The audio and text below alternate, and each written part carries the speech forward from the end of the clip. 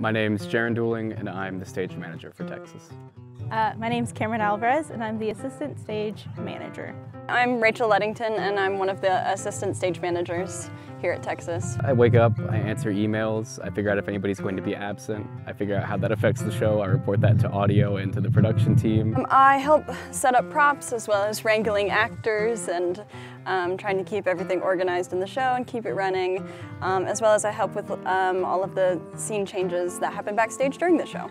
I like being assistant because I get to be backstage with the actors and the performers, and they're just such a joy to be around.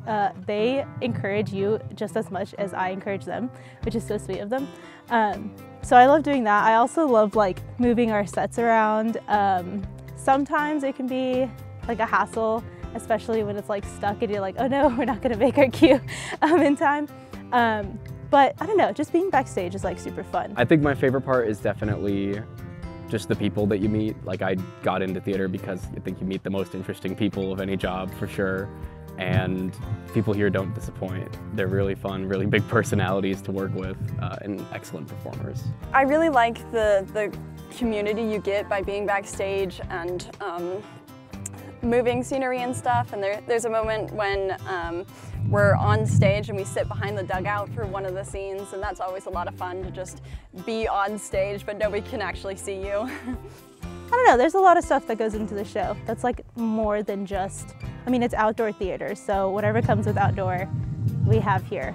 Because we have the smoothest transitions of any show in the world right now, I would say, or at least top 5. So you're gonna see that dugout roll on and you're gonna be like, wow, how did they do that? It's a fun show and there's so many special effects. The lightning strike is obviously really cool, and one of my favorite parts is the dream sequence. We have so much fire that happens, and I have held the dead man for the fire wagon, so I'm 10 feet from the fire wagon as this fire is right in my face, and you can feel the heat when you're on stage. It's a different show than they've ever had before, an updated script and definitely some updated special effects. So if you've seen it before, you haven't seen this version, so definitely come out and give it a watch.